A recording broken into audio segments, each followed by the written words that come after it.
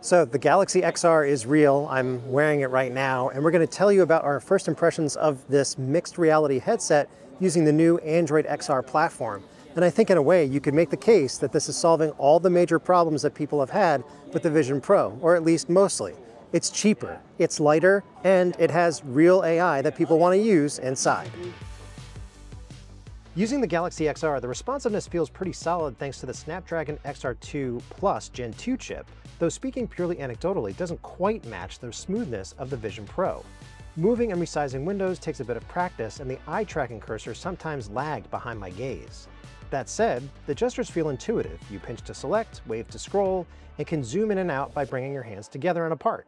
Pulling up the main menu is easy too. Just pinch your fingers together with your palm facing up. Where the Galaxy XR really separates itself from the current headset market is its integration with Gemini and Gemini Live. Being able to summon the voice assistant instantly to chat or share your screen adds a layer of interactivity that feels genuinely futuristic. Apps also feel smarter and more dynamic as a result. You can explore Google Maps with live directions, get tips in Stardew Valley without leaving the game, or bring old photos to life as short videos in Google Photos.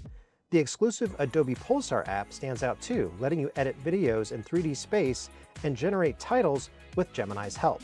It's like having a co-pilot in mixed reality, guiding you through every interaction. Media consumption is surprisingly immersive. Watching VR 180 and 360 YouTube content, seeing fighter jets up close, or diving into interactive films like Asteroid really showcases the potential of mixed reality. Some experiences still feel more like games than cinematic, but the ability to interact with characters or move multiple windows around, like watching 4 NFL games at once, makes the Galaxy XR feel like a sneak peek at the future of home entertainment.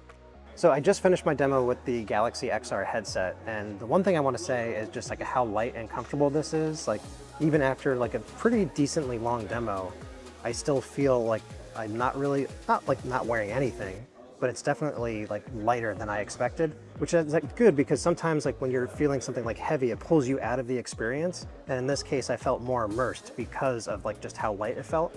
In terms of the experiences themselves, like I think Photos is probably like the one that a lot of people are going to gravitate to because it turns your 2D photos into something that's spatial.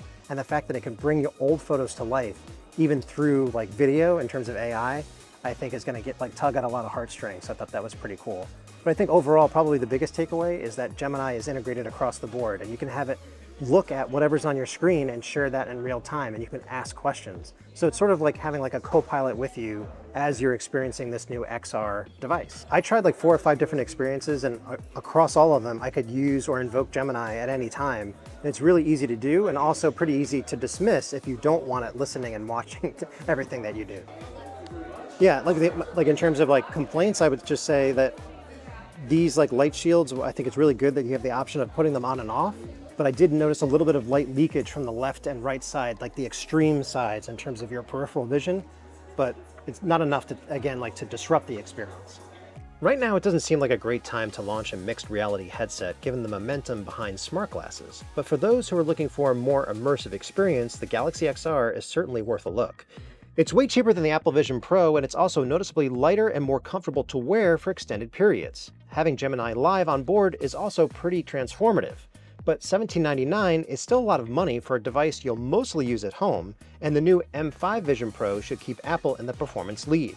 But if you want a sneak peek of what the future of mixed reality looks like, the Galaxy XR looks like a solid evolutionary step forward for spatial computing. Stay tuned for our full Galaxy XR review, and be sure to like and subscribe if you want to see more videos just like this. For Tom's Guide, this is Mark Spoonhour.